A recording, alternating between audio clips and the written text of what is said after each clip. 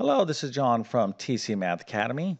And in this particular video, we're going to be talking about calculus. You can see the title. It says, What's so special about calculus? And what we're looking at right here is calculus notation. For those of you out there who've never taken calculus, you might be looking at this and be like, I am completely lost. I have no idea what this means. It's so complicated. I'll never be able to understand it. Well, that is totally not the case, okay?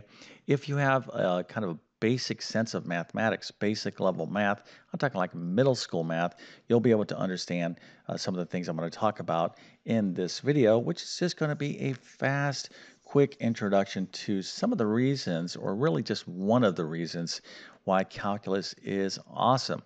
Now, before we get going, if some of you out there think you have an idea what calculus is about or why it's so cool, go ahead and put that into the comment section. That'd be interesting to see.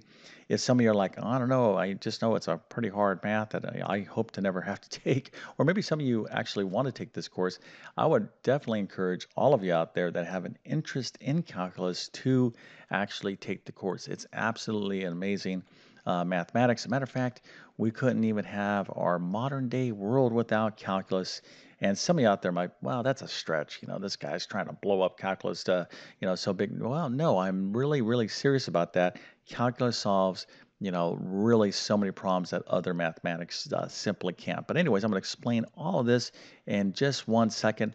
Also, before we get going, if you need math help with the course you're taking, test prep or homeschooling, check out my math help program at tcmathacademy.com.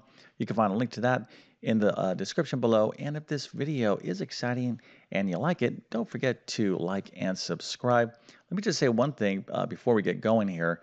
My most advanced course at this time is pre-calculus. So I don't have a full calculus course, although I intend to create a basic introduction to calculus kind of mini course.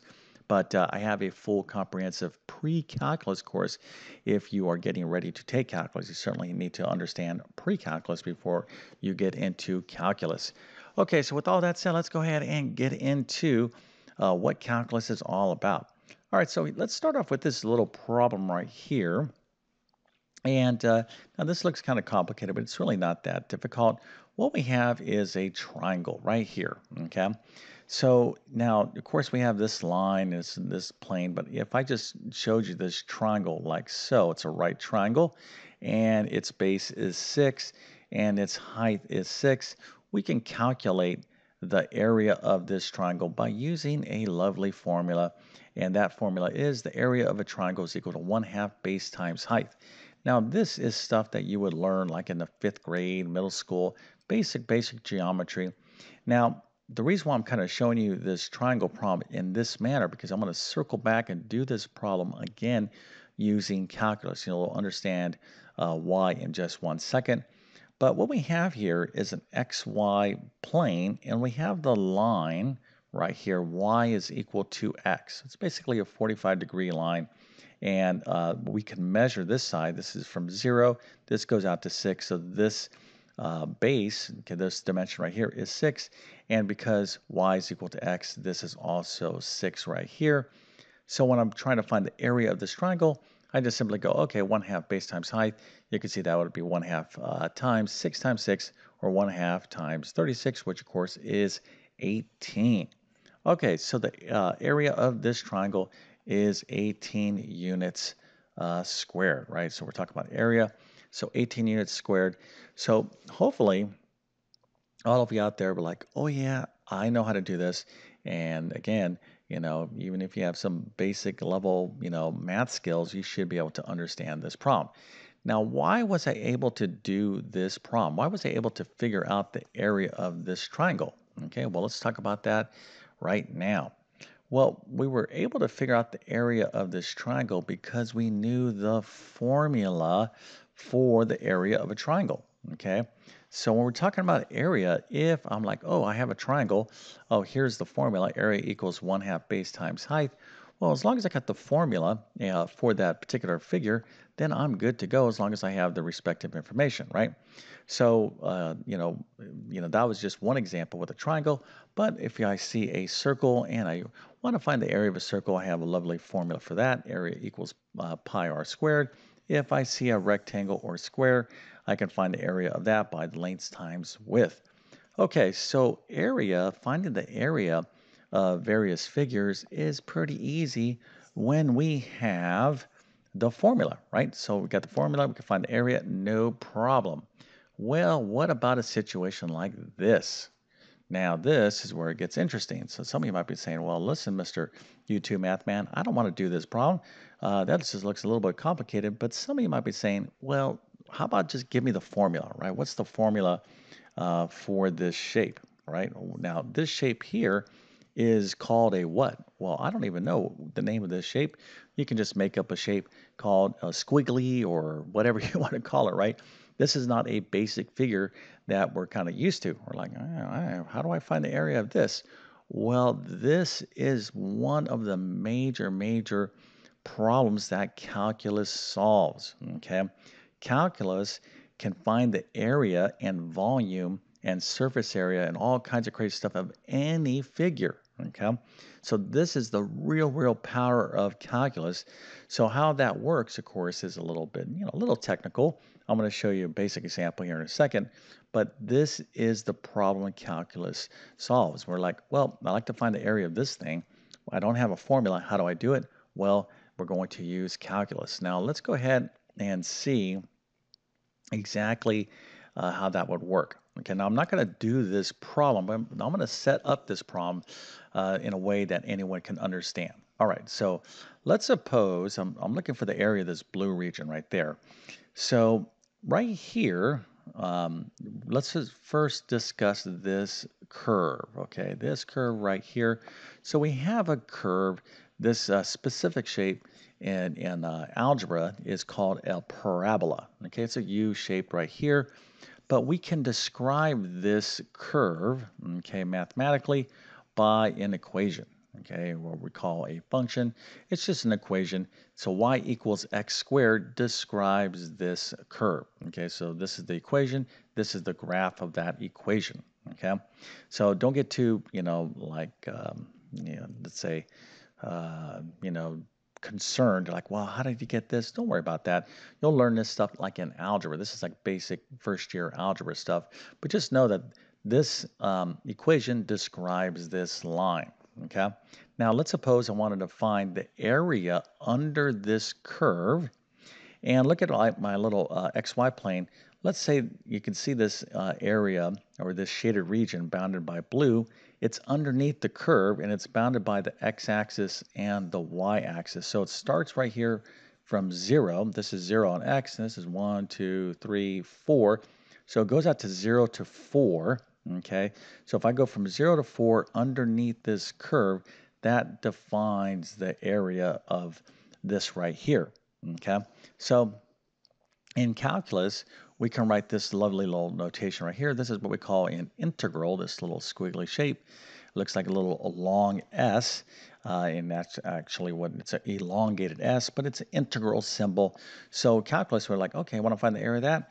So we're going to write an integral and then go from 0 to 4, 0 to 4, and then this curve right here is x squared. Y equals x squared. We'll put that right there, dx.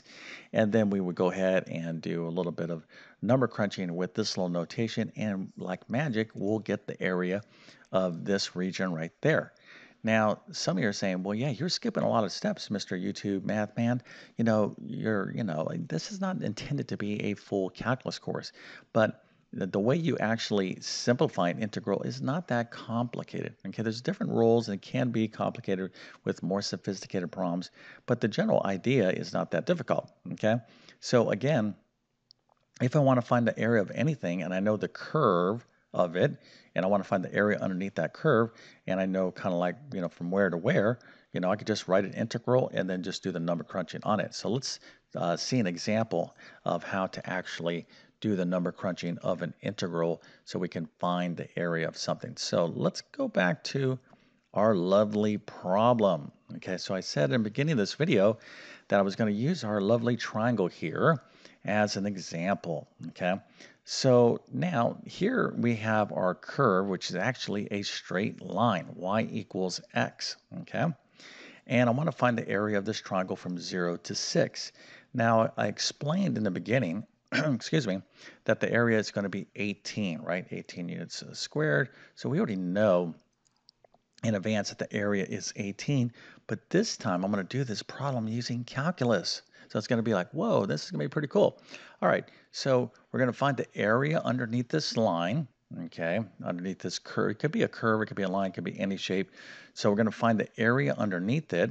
What we're talking about is x from 0. Okay, we're going to start from 0 and we're going to go out to 6, okay?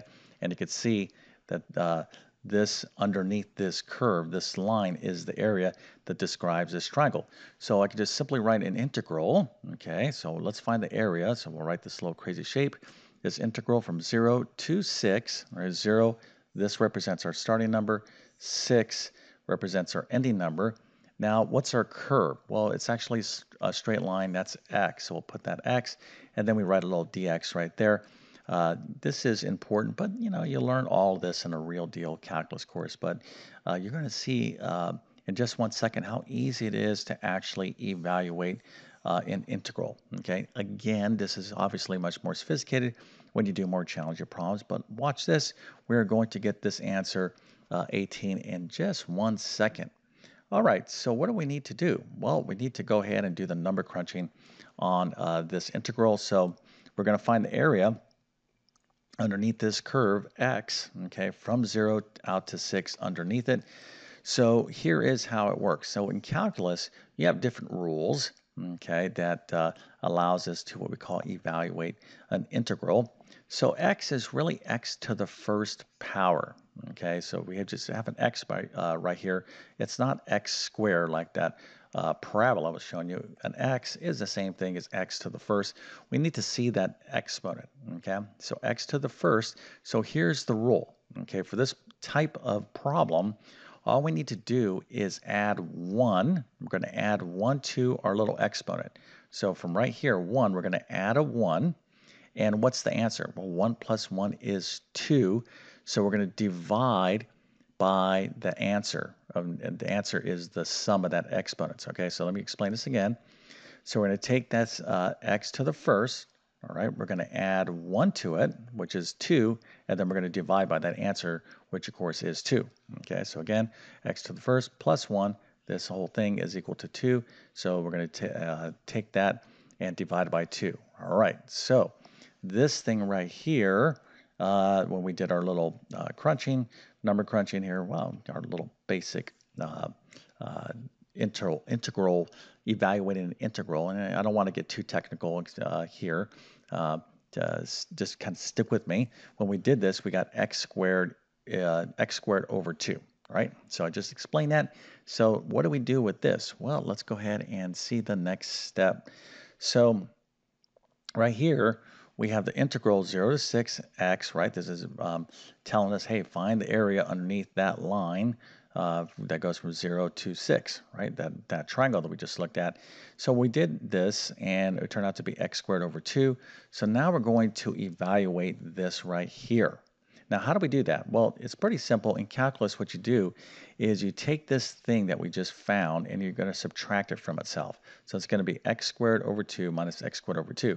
Now, again, I'm giving you like a little procedure, a little recipe.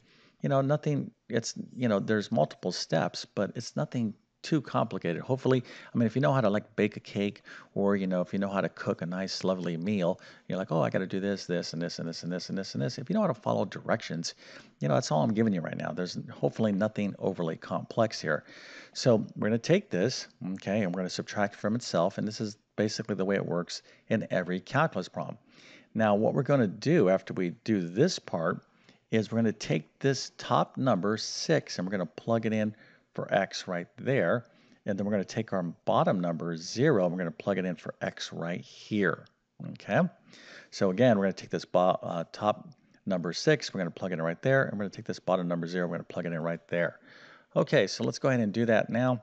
So this is going to be, x is going to be replaced by 6, so that's going to be 6 squared over 2, minus this x is going to be replaced by 0, so that's going to be 0 squared over 2. So what's 0 squared over 2? Well, that's just 0. This whole thing kind of gets, kind of taken out right here, right? 0 divided by 2 is 0. So all we just have to do is figure out what 6 squared over 2 is. Well, 6 squared is what? 6 times 6, which is, of course, 36. So that's going to be 36 over 2 minus a 0. But 36 over 2 is what? 18. There you go. That is the area of that triangle. Let's go back over here.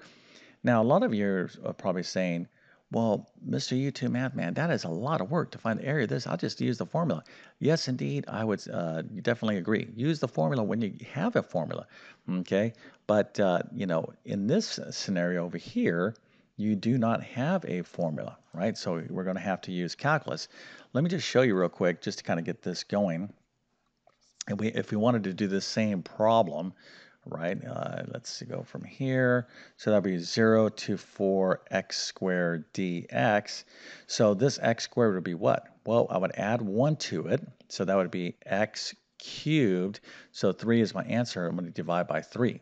Okay, so if I wanted to find the area there, I would just take my x cubed over 3 minus x cubed over 3. And for this x, I would plug in a 4. And for this x right there, I would plug in a 0, right? So here's our setup. And when I do this number crunching, I would actually get the area for this shape, okay? So hopefully this little video gives you a sense of why calculus is so special, so awesome. And this is just a small kind of aspect. Well, not too small, because calculus in terms of integration, maybe like half of calculus, like an introduction to calculus, kind of conceptually can kind of think of half of it being solving problems, finding area, finding volume, finding distance along certain paths and whatnot. That's a huge, huge problem that calculus covers, and its applications are infinite in terms of science and engineering, et cetera, et cetera. So indeed, if you're, are going to be going off to college, if you're like, well, why would I take calculus? Well, if you're going to, major in any kind of science, technology, engineering, mathematics, even some, business, finance courses still use calculus. So calculus has a wide range of applications, and it is a very, very special mathematics. Hopefully, you'll take it one day if you're up to it. But before you get to calculus, you got to master that pre-calculus, which is a pretty challenging course in and of itself. But with that being said, I hopefully, kind of motivated you to continue to learn mathematics, as math is such a beautiful language, and its applications are infinite. But anyways, with that being said, I definitely wish you all the best in your mathematics adventures. Thank you for your time, and have a great day.